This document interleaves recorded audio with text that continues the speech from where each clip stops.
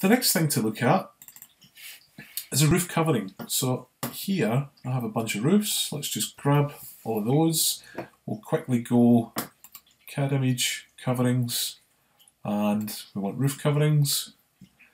So again, we have a load of options, but let's just pick up the speed a little bit because I'm aware of the time here.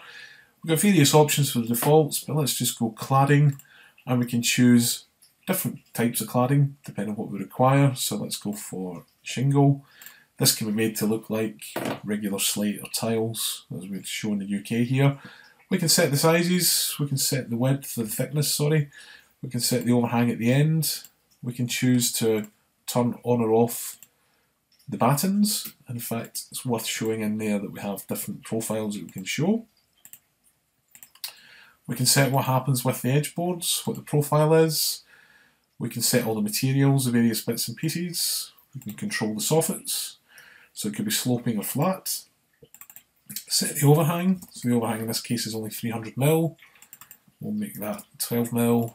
We can choose what happens on the ends of the barges. We can set the properties for the flashings, and we can also apply gutters and downpipes. So I'm going to go for a quarter round just for the sake of changing things. There's also display options to choose what displays either in plan or what elements display on each particular story, whether it's the home story above or below, wherever that happens to be. So I'm just going to hit OK, and you'll see that goes and applies the roof covering. So when we go back to 3D, we can see how it's starting to look. There's a couple of bits I need to tweak with it. I haven't changed any of the surfaces so far. You'll see I have gutters. I don't actually have downpipes yet because I have to come back and add those. But quite nice and quickly, it has added a considerable amount of detail to what was a very simple roof structure in the first place.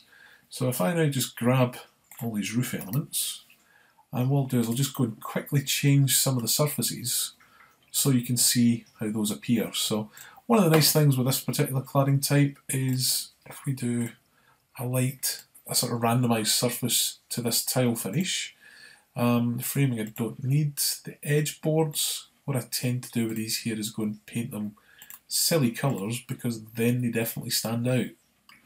So the soffits, the flashings can be ultraviolet, and then the gutters and downpipes. The gutters we will make, what have we got? It's cobalt blue, and the downpipes will go and make royal blue.